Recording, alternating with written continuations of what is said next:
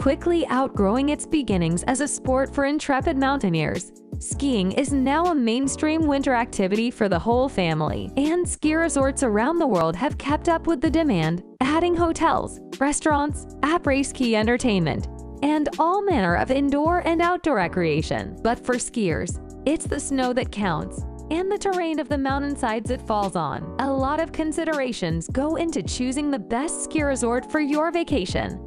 But for this list, the ski experience itself, the variety and challenge of the terrain, the snow conditions, and lift access predominate in selecting these top choices for any serious skier's bucket list. Find the best places to ski with our list of the top ski resorts in the world. Whistler Blackcomb, Canada.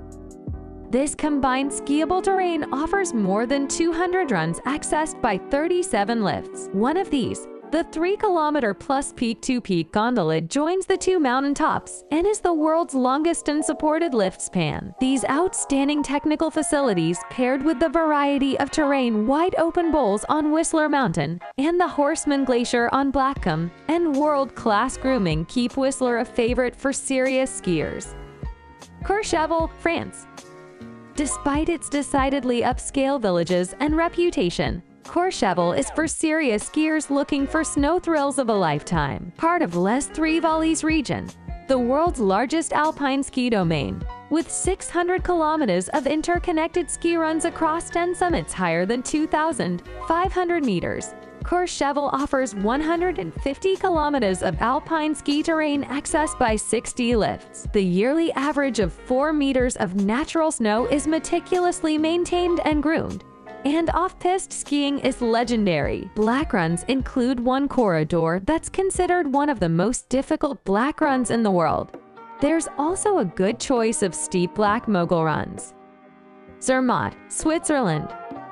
Even if it didn't have one of the world's most beautiful mountains as a backdrop, Switzerland's ski resort of Zermatt would be a place skiers dream about. It's the highest winter sports area in the Alps, and it has the greatest vertical drop in Switzerland. Plus, the magnificent peak of the Matterhorn can be seen from almost everywhere on its 350 kilometers of trails and slopes. New last year was the world's highest 3S lift, carrying 2,000 skiers an hour to the Matterhorn Glacier at 3,883 meters altitude, where you can ski year-round. Not enough reason to ski here. Try the chance not only to ski over a mountain pass and down into a trail system on the other side, but it's over an international boundary as well.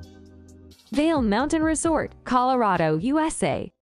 The biggest of Colorado's ski resorts and one of the largest in the world, Vail offers enough terrain to keep an avid skier of any skill level busy. Long, well-groomed runs overlook the luxury hotels and upscale restaurants and shops in the equally well-manicured town of Vail. Experts head for the 7 back bowls for bumps and glades, which the expected 350 inches of annual snowfall keep in prime condition. Vail is known not just for its size, over 5,289 acres of skiing served by 31 lifts, but for its variety. 3 separate terrain parks keep riders happy, and backcountry skiers find powder heaven here.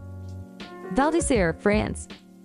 Skiing legend Jean-Claude Killy made his hometown one of the best-known ski resorts in Europe after his breathtaking sweep of 3 gold medals at the 1968 Winter Olympics in Grenoble. Val d'Isère shares the high valley with neighboring Tignes to provide more than 300 kilometers of interconnected ski terrain served by more than 150 ski lifts. The valley, surrounded by peaks that provide skiing at altitudes as high as 3,450 meters, is part of Parc National de la Vanoise. The altitude assures snow through the late spring.